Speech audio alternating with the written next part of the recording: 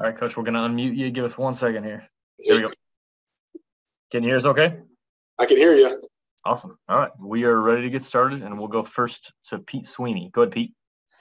Hey, Coach Toub, it seems like Harrison Butker was finally 100% healthy. I know there had been some questions about that heading into the week. Did you get the sense that there was just an additional confidence based upon his health in this last game? Yeah, I mean, he had a real good warm up. You know, he looked good. I don't know if he's ever going to be 100%. This year. Really, I don't. And I told him to stop talking about it. Really, but he was out there and he had a great warm up and he looked good. And he performed and it was good to see and he was happy and everybody was happy. Let's go next to Matt Derrick. Go ahead, Matt. Hey, Coach, we've talked about all the new faces and the rookies that you've got on your teams this year. Are you where you thought you'd be at this point, as far as the young guys coming along and picking everything up and being on the same page? Or you don't necessarily see it on the field. I mean, I see it on tape. I see different things that are happening, the blocking, the small details that aren't showing up, and maybe on big returns and stuff like that the fans don't see. And I think we're progressing well. We do have a lot of young guys, and we're improving. We're improving each day and each game and each practice, and we just got to keep plugging away here. We got a lot of season left. Obviously the playoffs. We want to be peaking out then, and that's what we're striving for. Each time we go, we're getting a little bit better each time. Let's go next to Adam Teicher. Go ahead, Adam. Hey, Dave. Now that McCall's going to be out for a little while, and maybe Tony doesn't play this week. You've been using Sky. Any thought about McDuffie? I know we asked you about when he first came back about him returning punts, and you said you wanted to kind of get him up to speed. Maybe he's up to speed now. Anyway, any thought about using McDuffie back there?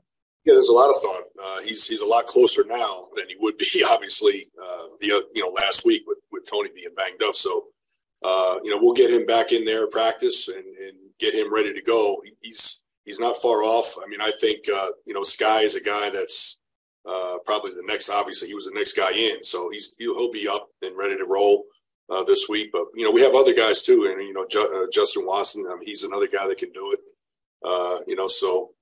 We feel comfortable with some of the guys we got, but McDuffie's definitely one of them that, we got to get him up to speed and ready to go. But he's also a corner. He's also a corner on punt return. He's now starting in there for us because I took Snead off of that. Steve was doing a great job for us. Now McDuffie's in there. He's a starting corner, left corner on punt return. So, you take him out of it and use him at punt return, then you got to find somebody at corner. So right now he'll be that guy, but he'll also be a backup punt returner. Let's go next to Mick Schaefer. Go ahead, Mick. Hey, Dave. Pacheco catching that kickoff and kind of going out of bounds there. I know he can't know exactly where he is at all times. He's looking up at the ball. What do you want him to do there? I guess he could let it bounce. He could get to the sideline and catch it while he's out of bounds. Was that a tough play, or what would you prefer him to do there? There was three things that he could have did, and one of them was bad, what he did. So, I mean, he knows it. He knew it right away. I want him to go after every ball, and he's doing that. He was going after it 100 miles an hour. He just kind of lost track of exactly where he was in the field when he realized that he tried to toe tap, and get it down. But that's really not what you want to do in that situation.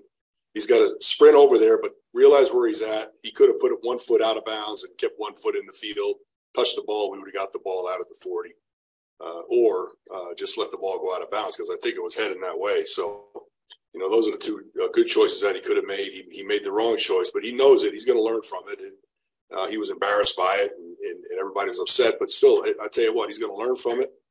These young players are going to learn from these mistakes and don't make the same mistake twice. And he's done a lot of good things for us already, and that was just one negative play. All right, Coach. I think that's all we've got for you. Thanks for joining us. Happy Thanksgiving, everybody. Take care. You too. Thanks, Coach. All right, guys. I think we got